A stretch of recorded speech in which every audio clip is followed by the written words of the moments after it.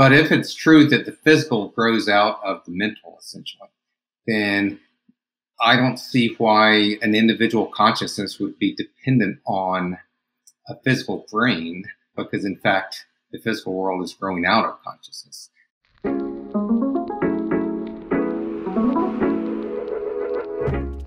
Hello and welcome to the Psychology Podcast. Today we welcome Dr. Jim Tucker on the show. Dr. Jim Tucker is a child psychiatrist and the Bonner-Lowry Professor of Psychiatry and Neurobehavioral Sciences at the University of Virginia. He is director of the UVA Division of Perceptual Studies, where he is continuing the work of Dr. Ian Stevenson on Reincarnation. He's been invited to speak about his research on Good Morning America, Larry King Live, and CBS Sunday Morning. And he recently published the book called Before, Children's Memories of Previous Lives, a 2-in-1 edition of his previous books. This is a really fascinating episode, folks. In this episode, I talked to Dr. Jim Tucker about the science of reincarnation. Yes, there is a science behind this. We delve into his research findings and methodology on children who claim to remember their prior lives. Dr. Tucker notes that these children don't just recall biological details of their past, but they also retain feelings and emotions. His findings have important implications for how we understand consciousness. We also touch on the topics of morality, trauma, quantum physics, and panpsychism.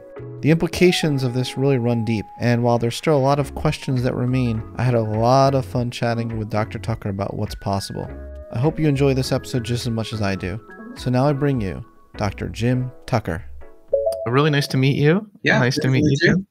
I'm utterly fascinated with your work and don't know why it's not more mainstream, quite frankly. There's so many implications of it for so many areas of cognitive science that I study. And it runs deep to consciousness, issues of even free will. You know, so there's so much to discuss. Well, that's right. But yeah, it's not more mainstream because it challenges a lot of the sort of mainstream assumptions.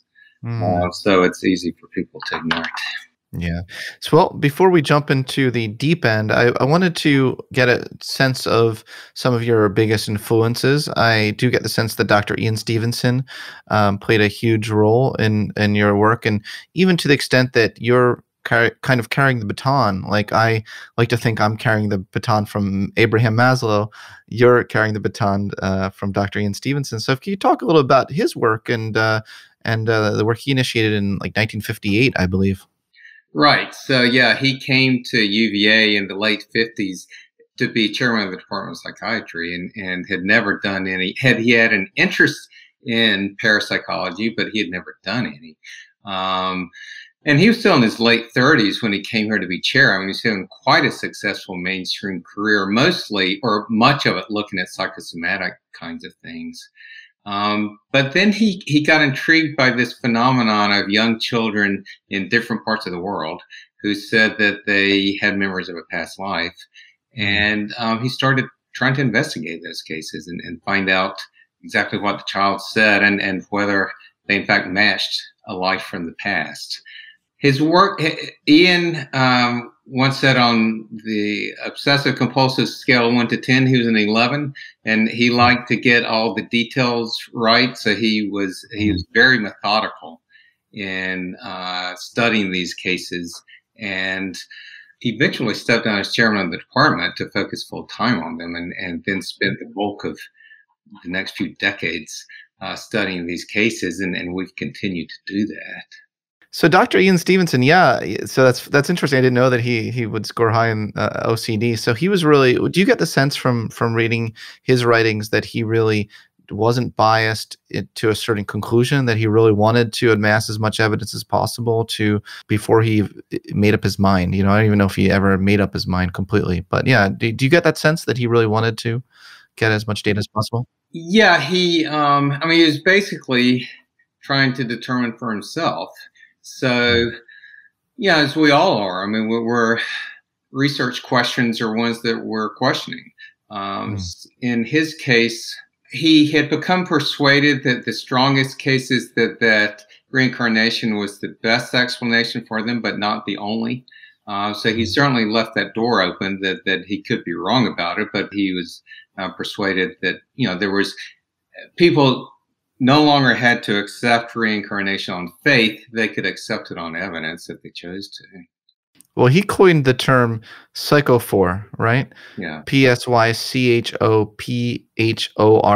soul bearing. What was his thought about that? Why did he find the need to coin such a term? Well, right. So his idea was that if he had these memories and emotions and behavioral characteristics in a life, that if they continued on into another life, as these cases appear to suggest, then there would have to be some sort of vehicle to carry them. So rather than use a term like soul or spirit, some sort of religious term, he felt that he should coin a new term that didn't have connotations that were not necessarily consistent with the work, or certainly not consistent with the attempt to look at this in sort of a serious, objective way as opposed to a religious way. Yeah. Yeah, because even just people listening to this conversation, even they're like, oh, they're talking about reincarnation. It might be hard for people to even have a model in their head that one can discuss this in a scientific way. So let's change some people's minds here today, in the sense that we can show them that we can have this discussion in a way that is evidence-based. And so, Doc, what I find interesting is Dr. Stevenson has this quote: "Reincarnation is the best, even though not the only, explanation for the stronger cases we have investigated." That was the quote that got to the closest when I wanted to know what his conclusion was. And you're not Ian Stevenson; you're your own human.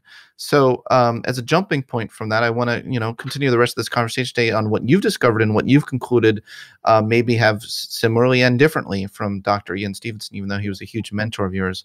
So you kind of popped on the scene in 1996 on the reincarnation scene. You reincarnated in 1996. You left your private practice in psychiatry to go all in on this. So this was a motivation.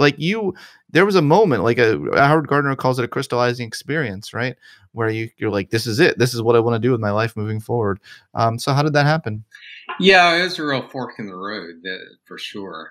And I think, to back up for a step, it basically, the big fork in the road, when my wife and I got together, it opened me up to, to be frank, to experiencing life in sort of a different way, a more fuller way, or a fuller way. And she was open to these kinds of things in a way that I had not been. So that got me intrigued. So I was reading about different things, and I was actually reading one of Ian Stevenson's books when we learned that his research division here at the University of Virginia had gotten a grant to do a new study on near-death experiences, not reincarnation, but near-death experiences. So I just called them up to see if they needed help with that study, and sort of one thing led to another.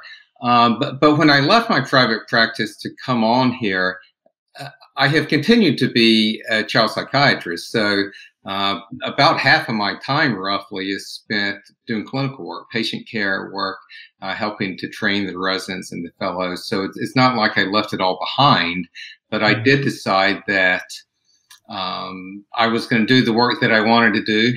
And, if it didn't work out, I could always go back into private practice. But in the meantime, I was going to explore this area.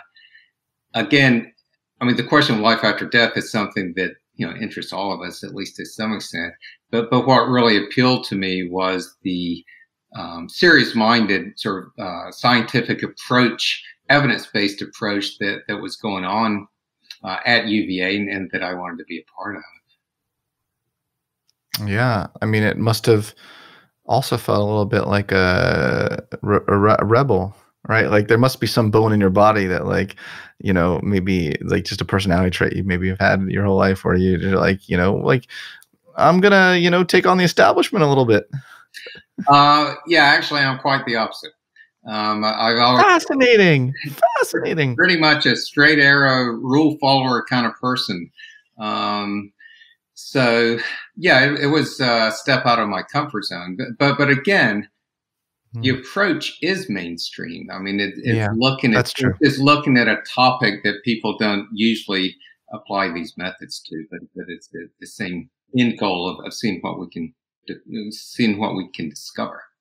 Yeah, I bet you see all sorts of explanations for things that make you roll your eyes, that are just so outside of the evidence base And you're like, well, I don't think that the evidence suggests that's true at all. But here's a fact, a fascinating fact. Some young children say they have been here before.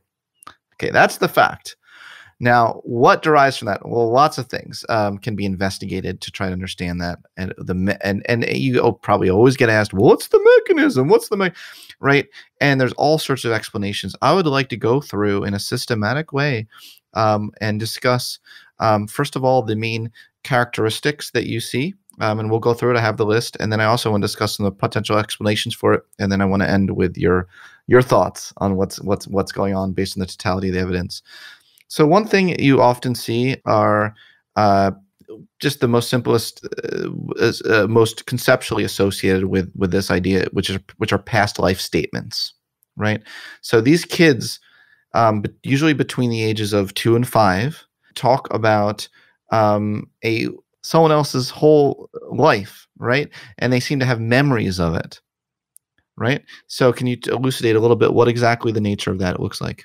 Yeah, it's very much memory in the sense that it's from one person's point of view. They're not just spouting facts, but more of what to them feel like memories, and often focused on the end of the life. So 3/4 of the kids talk about how they died in the past life. They remember the death.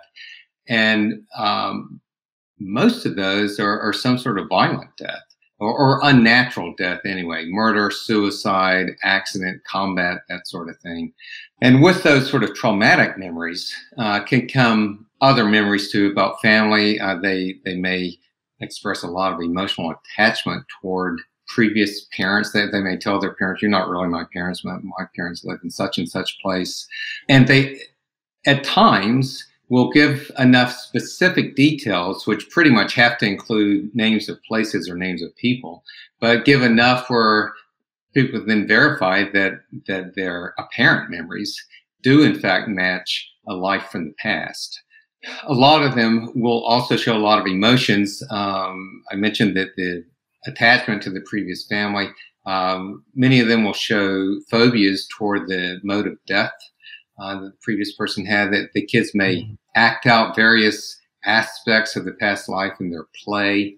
So, again, it's not just information that they seem to be connecting to or that seems to have carried on, but that feelings and emotions have carried on as well, it seems. These kids do this spontaneously. It doesn't involve hypnotic regression or anything like that. And they come from all over the world. That we've studied over 2,500 cases. And while they're easiest to find in cultures with a general belief in reincarnation, they happen everywhere. So it's with the American cases, most of the parents did not believe in past lives before their kids started talking about one. So it's not like anyone created this or led them to believe these things. It's just something that arises from them, that they have these emotional memories that they describe. Great. And few of them are famous people. So there's it's not like they're really prominent cases. Would you say that the 100% of these cases can't be explained away by somehow the kid finding a news article, somewhere, or watching something on television about a really violent death of someone? Can you say that you have investigated that systematically and 100% of the cases can't be explained away by that? Well, I wouldn't necessarily say 100% for anything, but in the strongest cases, for instance, some of the kids will talk about either a deceased family member or a deceased person from the same town or village. So those, you always wondered, did they learn about the previous person by natural means?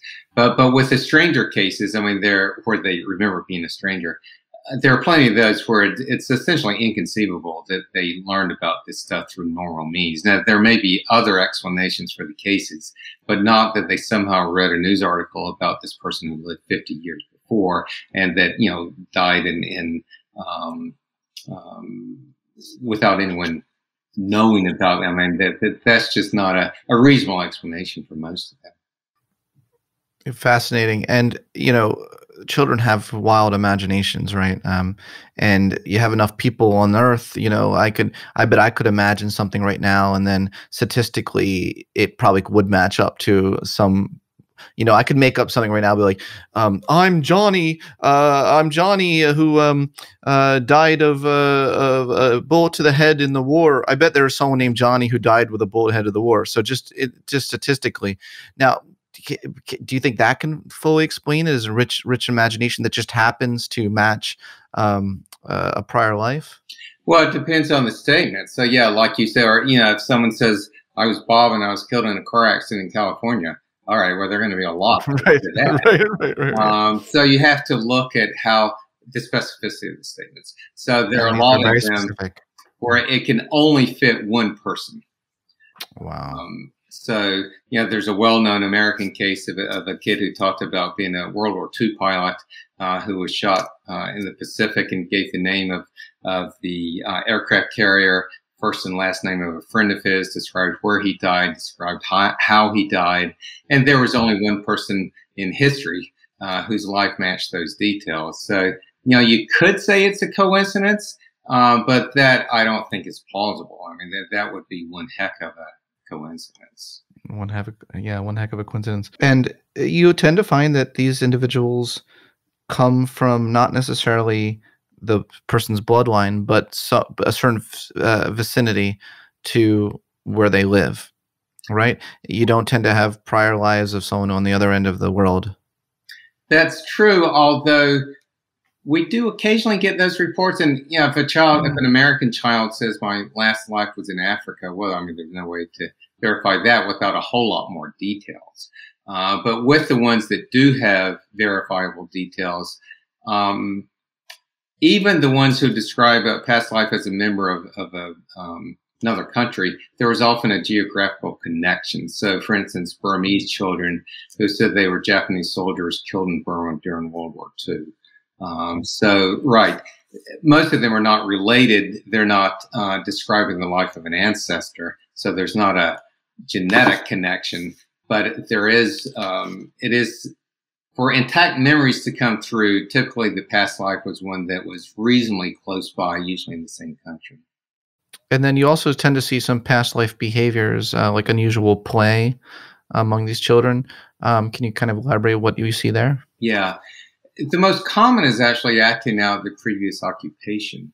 So, I mean, not just playing war like all kids do, but specific things like a kid who played repeatedly for hours on end at being a biscuit and soda shopkeeper, which the previous person had done. Some of them will kind of reenact the death scene over and over. That's not as common as the occupation, but we do have some of those cases. But sometimes the occupation ones are quite precise as well. So there's this kid who remembered being a nightclub owner and would even put out seats for his two wives. And it turned out that the previous person was somebody who fit that kind of description. So just taken on its own, the play may not necessarily be that impressive, but when you put it in with the whole picture, then it looks like it is connected to the memories the child has discussed. That's a great point, and I should have stepped back and asked about your methodology, because it is true that when you collect these reports, you tend to further investigate ones that show 2 out of a list of behaviors that there are multiple of these things. That when I was reading into your methodology, is that correct? Yeah. Right. Yeah. There are a number of features that we look for. The most obvious is claiming to remember a past life. But then, there are behaviors that are appear associated with the memories. These are not common, but there are cases where the previous person made a prediction about where they would be born the next time around. There are also what we call announcing dreams, where usually the mom, when she's pregnant, will have a dream about a previous person saying, I'm coming to be born to you. And it seems like there are 1 or 2 other features that make the list where we have to have at least 2 of those to register it in our cases. Oh, birthmarks and birth defects that match. I was going to bring that up. Yeah. On the previous person. So the most common are the statements and the behaviors, but we get the others as well. I thought it was interesting that like in India, where reincarnation is a idea that's in the consciousness there of the culture, a third of your cases from India include birthmarks or birth defects that are thought to correspond to wounds on the previous personalities, with 18% of those including medical records that confirm the match. My gosh, what do you think's going on with the birthmarks? Yeah, well, I will say, It's not like the child intentionally branded themselves, right? yeah, no, I think we've ruled that out. But I will say the percentage is a little bit misleading in the sense that Ian Stevenson was really fascinated by those cases. So that would affect which ones he would fully investigate. But yes, there are plenty of those cases out there. And yeah, it's ones where the child is born with a birthmark or full birth defects that match wounds, usually the fatal wounds on the body of the previous person.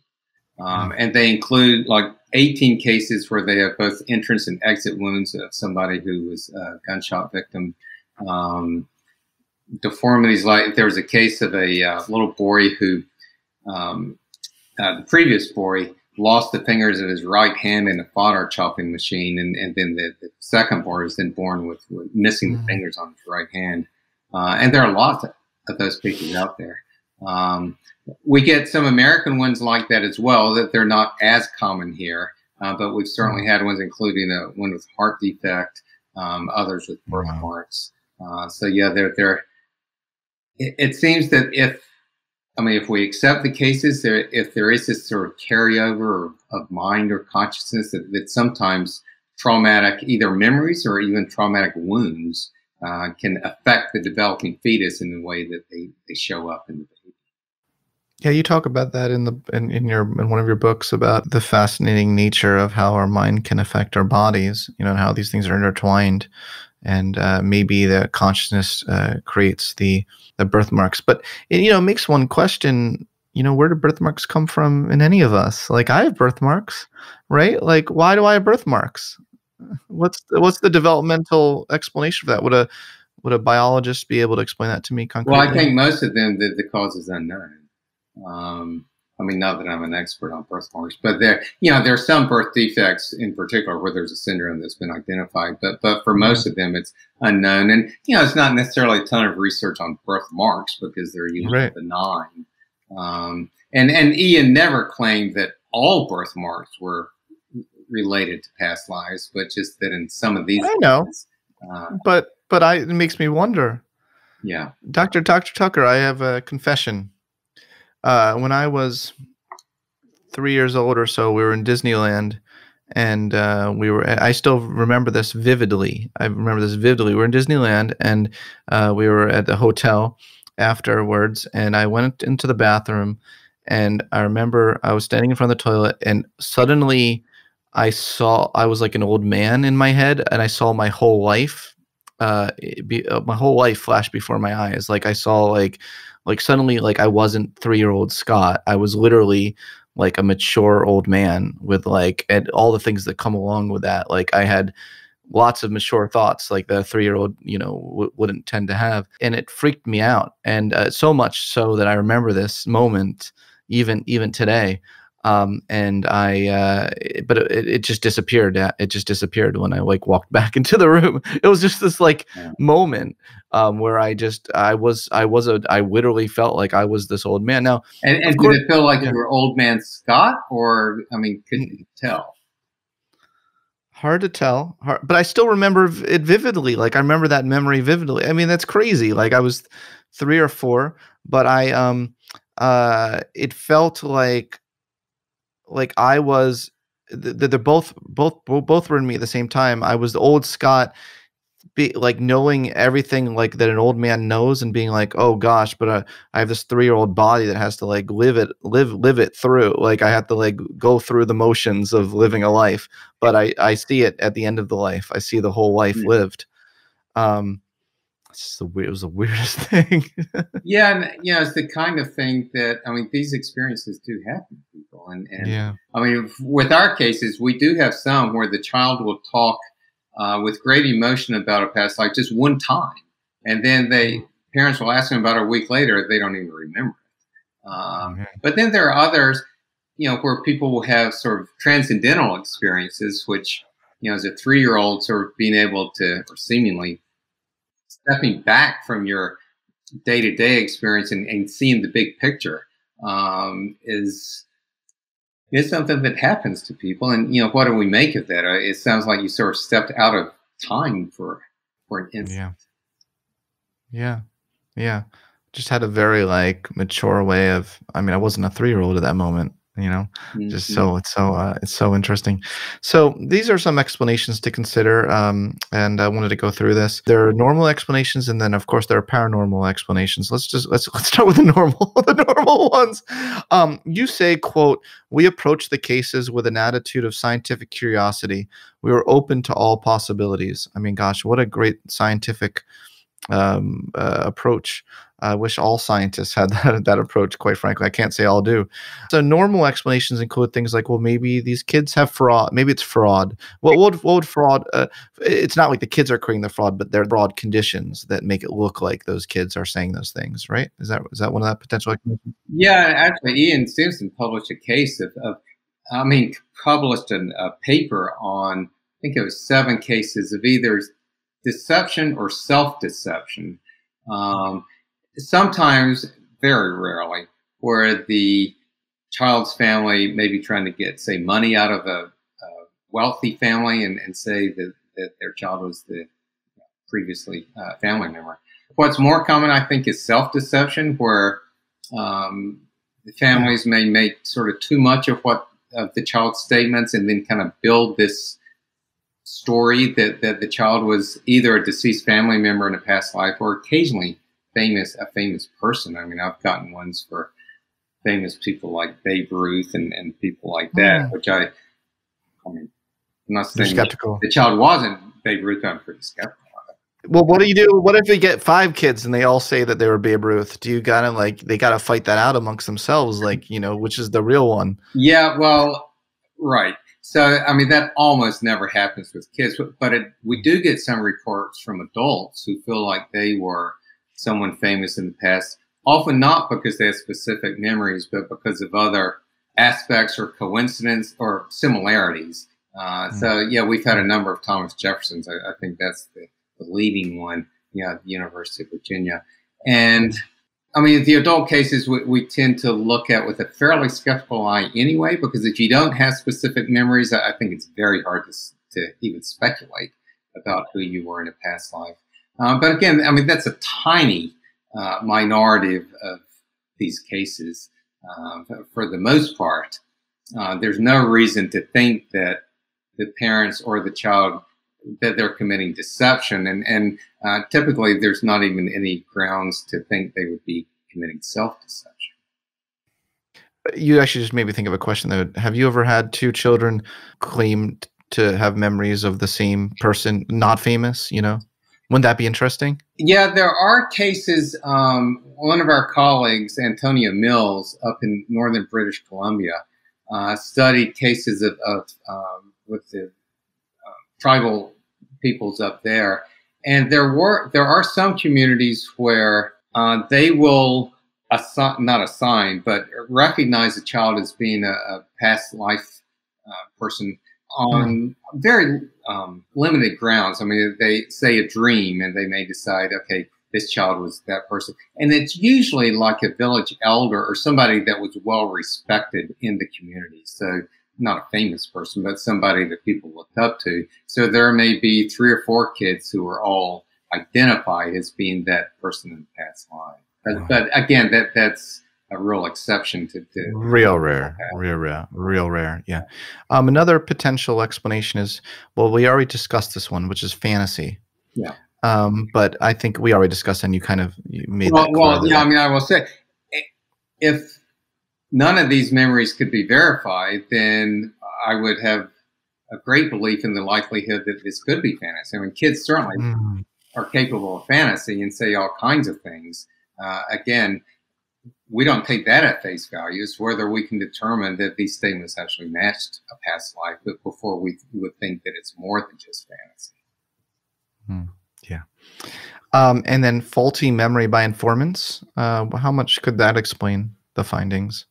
Right. So the idea is that the child makes some perhaps general statements about a past life, that the family finds someone whose life more or less matched those statements. And then after the families meet and exchange information, then the child gets credited with more information than they actually had. And there are Right. certainly cases where that warrants serious consideration. Okay. But then there are all the cases where we've got written documentation of what the child said before anyone knew if there was a previous person. So we can be sure that there's not faulty memory in those because we've got written documentation. And then this one is very interesting and for a number of reasons. Genetic memory. This one kind of gets to the heart of a lot of things that I personally study. Our worlds are about to intersect in a second. You'll see why. But can you tell me a little bit about what that is? What is genetic memory? Yeah, the thought is that the idea is that the memories would be transferred in the genes to the child. So it would not be some sort of paranormal kind of thing, but more a physical transfer through the genes.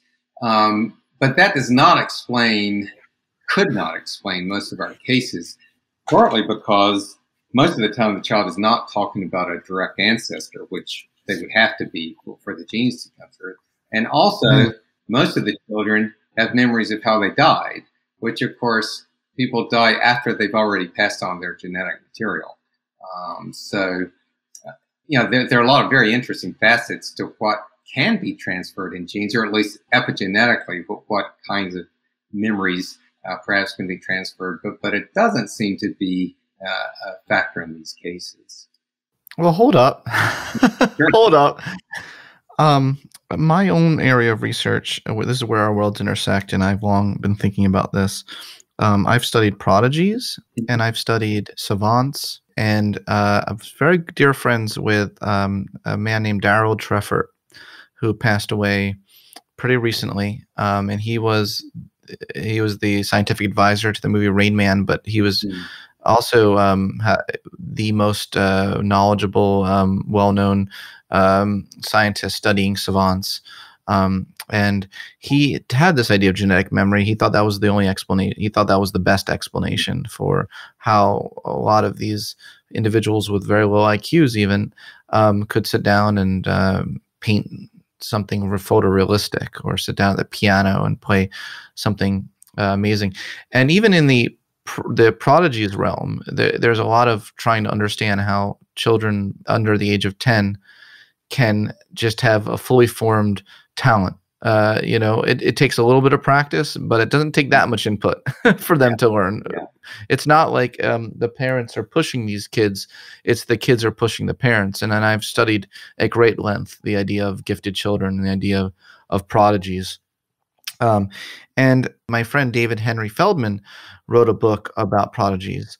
And specifically in there, he noted that there seemed to be a higher than greater chance of these kids somewhere in their ancestry, there was someone who had a talent that resembled it. And he didn't rule out the possibility that there was some sort of genetic memory. So genetic memory has been brought into the discussion of these other domains like prodigies and savants. I don't know if you're familiar with any of these two individuals that I mentioned or their work or writings about this, but I'd love to bring all these worlds together because I think there's something really, there's something going on. Yeah. There's something going on. Yeah. And I mean, I don't doubt that at all. And it's conceivable that there's a genetic disposition to recalling past lives. And they do seem more common in some communities than others. But, my point is, for the memories of one specific life, I don't see how that could be happening through genetic transfer in these cases, because they're recalling lives where it's not an ancestor.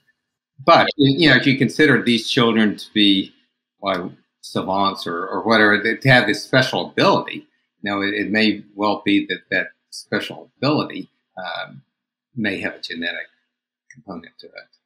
Yeah, it gets really it starts to get metaphysical, right? I mean, I'm not trying to go all ancient aliens out on this and be like, could it be that the Shaka record has all these things and that we're tapping into? Now, I'm not that guy.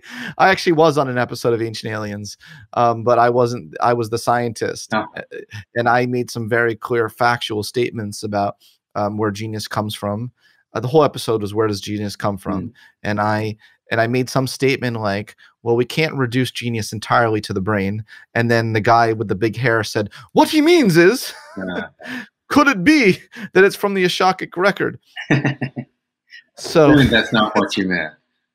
That's not what I meant.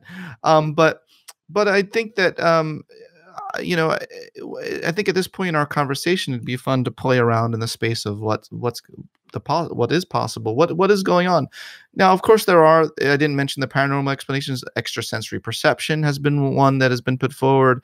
But as you know, that doesn't explain the birthmarks. Possession.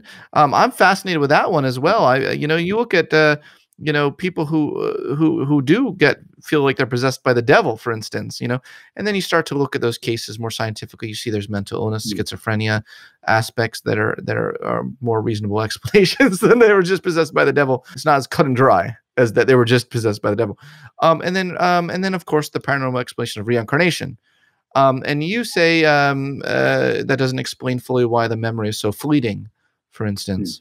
Let's, for remaining moments here, let's really play in the space of what is going on, Dr. Jim Tucker. Let's just get right down to it. What could be going on in a way that science can explain someday? I mean, maybe we don't have the tools yet. Maybe that's part of the problem. Yeah, I think there are anomalies that in order to explain them, you don't start over with science, but you may have to sort of broaden some things. So, just like quantum theory broadened classical physics. And not that I'm saying this is like quantum theory, but you can't just, if you accept these cases, you can't just map them on to a materialist understanding of reality, because they involve some sort of transfer of mind, even if you don't accept it as reincarnation, but some sort of transfer separate from the physical.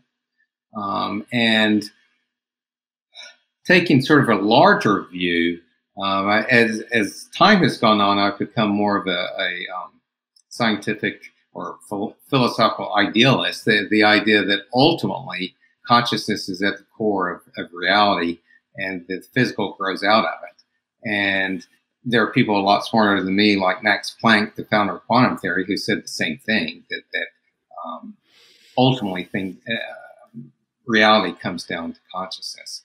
And that can be sort of a mind-bending thing. It can be hard sometimes to kind of make sense of it. But if it's true that the physical grows out of the mental, essentially, then I don't see why an individual consciousness would be dependent on a physical brain, because in fact the physical world is growing out of consciousness. So it would make sense that this piece of consciousness or mind that each of us has can continue on regardless of what happens to the physical body we're inhabiting. And then in our cases, at least, I have never said it's universal, but in our cases, at least, it seems that this mind has then attached to a new physical body and then continued on with a new body. So are you literally saying that you think the only way to fully explain the totality of evidence is one where we're going to have to disassociate the mind from or consciousness from the physical brain in some capacity, in some way? Yeah, I mean, if you accept these cases, then yes, I think you're pretty much forced to conclude that. And each person can decide for themselves whether they should accept the cases. But I think if you look at our strongest ones as a group, I mean, they do provide good evidence that something's going on here, that these children do actually have memories of a life from the past. I mean, there's so many deep implications of this if this is true. But what I want to really understand is why they're so fleeting. Why the memory's so fleeting? Why don't people, when they get reincarnated, just get reincarnated as the total person for the rest of their life? Could there be mechanisms at play where that's just the way, like when you have a human psychology of immediate memories, it just inhibits past life memories, like that there's a huge conflict there, and the way the biological system reconciles that conflict is by prioritizing the current immediate experience? Yeah, I mean, typically these kids lose these memories, or most of these memories, at the same time that all kids lose memories of early childhood.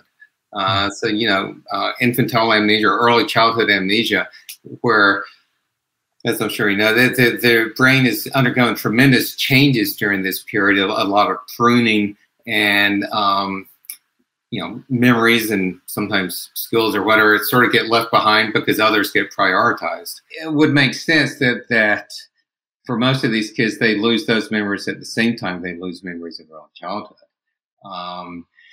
Now, another related question is why there's such glimpses, why, like you said, it's not like suddenly they remember everything from the past life. The person hasn't just continued on.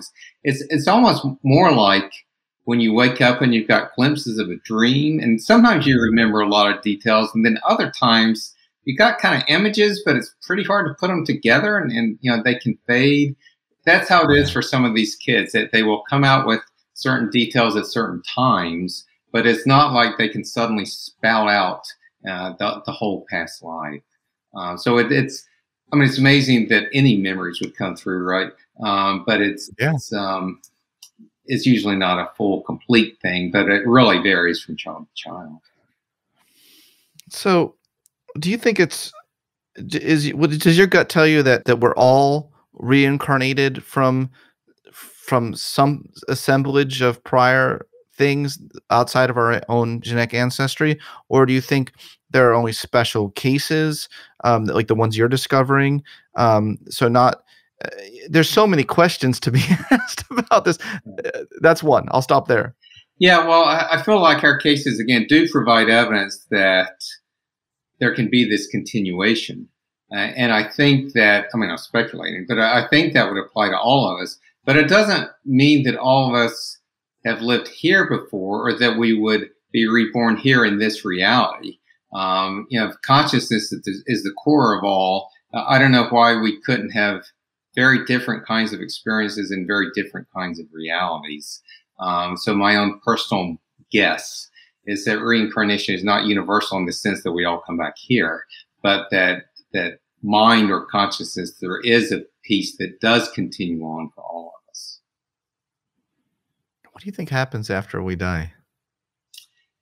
Well, I don't know that it's universal. I don't know that we all have the same experience. I think that there are probably a lot of factors that go into what we experience next. And for some, it may be immediately coming back here, but for others, it may be very different.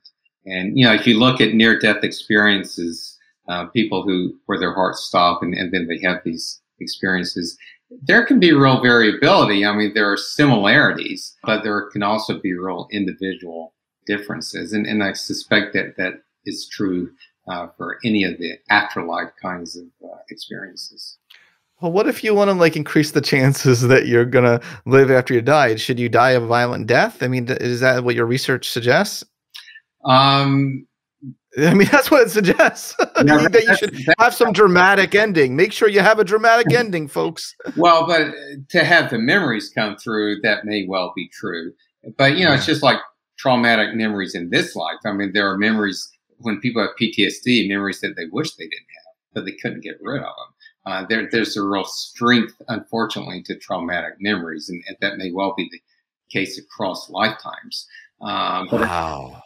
But as far as the kind of experience you have next, I would guess that it relates to the kind of experiences you have here, and also the kind of life that you lead. Not in a heaven and hell kind of sense, but just if you're focused on love and connecting with others and giving to others, it seems to me that would affect your, whatever it is that survives. And if we call it a soul, that would have an effect on your soul, and then would affect what comes next. Well, this is right. I'm a scientist, and I really am curious what patterns you found among if you look at all the people, all the cases of the past lives, and you look at like, I'm a personality psychologist. I want to I want to crunch the numbers, like, of the big 5 personality traits. Are there certain characteristics that they all have in common? Is there some, like, I feel like we can, like, get this mystery, like, this would get us to the, like, this is real deep stuff. If we can discover what personality traits are more likely to make you live on after you die, I mean, that's some pretty heavy stuff there, Well, Dr. Tucker. well, we are doing a study now where we are interviewing adults who we originally studied as children, because this work's been going on so long, and we are administering Big 5 questionnaires to them. Perfect. We haven't gotten where we're done with the analysis yet, but we'll see if anything comes from that. I mean, my guess is, again, there's a difference between having memories versus surviving at all. I would be disappointed if it turns out certain personalities survive while others don't. Certain people with personality characteristics, but who knows? We'll have to see where the data leads us, I guess. But wait, I think we might be talking about different things. I'm not talking about the big 5 traits of the person who is alive right now as an adult. I'm talking about what are the common characteristics of all the past lives? Like, what's the personality? You can do that analysis, right? I mean, you can't physically administer the big 5 to them, but I'm saying you can do the qualitative sort of impressions. Like, do these tend to be good people? Did they live good lives? Like, is there a pattern there, or some of them? Do you know what I'm saying? Well, I do. I mean, with the big 5, yes, we don't have enough information for most of them to do any sort of reasonable assessment of that. As far as whether they were good people or not, there's quite a range. I mean, if you're more likely to have died violently, if that life is remembered, there are plenty of people who die violently through no fault of their own, but there are others who, are involved in knife fights or, whatever. So some of the people have been fairly nasty people who did some fairly nasty things. But then there are other people who are, just kind of typical good people doing their best. Well, that's really important information in itself. I mean, you're basically, what if they're like listeners who are saying, like, I want to increase the chances that, like, some 5-year-old remembers my life, for 2 years. Yeah. That's all we get. But there's another part of this that's a bit disappointing, right? Like, with the reincarnation stuff is, like, what are you saying? Like, the best extension we get is some, annoying 4-year-old, like, being like, oh, I'm Scott Barry Kaufman, and then it's like, no one believes them. And then, 2 years later, they don't remember me the rest of their life. Like, are you saying that's the best I got in terms of extending my consciousness? Well, it's sort of, do you know what I'm saying? Yeah, I do know what you're saying, but I like to view this as there may be sort of a larger self as well as the personalities that we have in each life. So, yeah, I mean, if kid comes back and remembers your life, and then by the time they're school age, they've forgotten it. If there's a larger self that is part of your existence this time as well as the next time, then you hope that this larger self grows or learns or becomes more evolved, however you want to put it. You hope that each lifetime that there can be progress made, and that is just part of our journey. My gosh. There's just so many implications, even for theories of consciousness. I'm sure you're aware of panpsychism. Yeah. I think that's the most compatible with what your theory is. My prior guest, my current episode that's up right now, you might want to listen to it, is with Antonio Damasio on the nature of consciousness. So you're going to be a really interesting counter. He comes at it from a very different view. Yes, he's not a big fan of panpsychism. But some people are. Some people that I'm friends with are. I don't have a card in this horse personally. I want to know the truth. Mm-hmm. There's so many just deep implications of this, and it makes you just think about, how does it all tie together? What does it all mean? Now, if we zoom out even further, right, like to the universe. We zoom out, is the universe finite? Is the universe not finite? I have this kind of intuition that physicists would probably disagree with. This is probably not possible, but I have this intuition that time just keeps looping back on itself. That we're going to, it'll get to some point of the universe, even if it's like 30 trillion years from now, they're kind of like whoops back again because I don't, like, and that I'm going to live this life again. Like I really kind of feel that's the way it works. Well, there are physicists who talk about basically new universes bubbling out of current ones where it's an infinite number of universes. And if it's truly infinite, it means that at some point there'd be this same existence we have now that would be redone. It all gets rather mind-boggling. It does get mind-boggling, and you can kind of see like, the error in the system. Like maybe it's not a foolproof system, and that's what you're seeing in your cases, where like it starts to like, it's like, whoops, we put that person's consciousness over in that person's body for a couple of years. Whoops, and maybe it's not even like a conscious entity that's doing it, but a process. Well, that's right, and yeah, the process may get sort of short-circuited sometimes, particularly with sudden violent deaths, where things don't go the way they typically do. And then you have my friend David Chalmers writing a book, Are We Living in a Simulation? And he puts it as a greater than 50% probability that we are. What I'm saying is we need to tie all this stuff together and come up with like a unitary theory of whatever with a scientific basis. Yeah. I mean, it's just fun to even talk about. Dr. Tucker, if there are people listening to this episode who have cases of their children or even the kids themselves are listening, if I are listening to my podcast and they want to report this to you, what can they do? Well, they can contact us through our website, which is www.uva-DOPS, which is Division of Personality Studies, DOPS.org. Or they can just Google my name and find us that way. But yeah, we'd love to hear from families if their children are talking about a past life. Wonderful. Thank you so much for approaching a taboo topic with such scientific rigor. It's really refreshing to see that. And thanks for chatting with me today on my podcast. It's been my pleasure. Beautiful. Thanks for listening to this episode of the Psychology Podcast. If you'd like to react in some way to something you heard, I encourage you to join in the discussion at thepsychologypodcast.com or on our YouTube page, The Psychology Podcast. We also put up some videos of some episodes on our YouTube page as well, so you'll want to check that out. Thanks for being such a great supporter of the show, and tune in next time for more on the mind, brain, behavior, and creativity.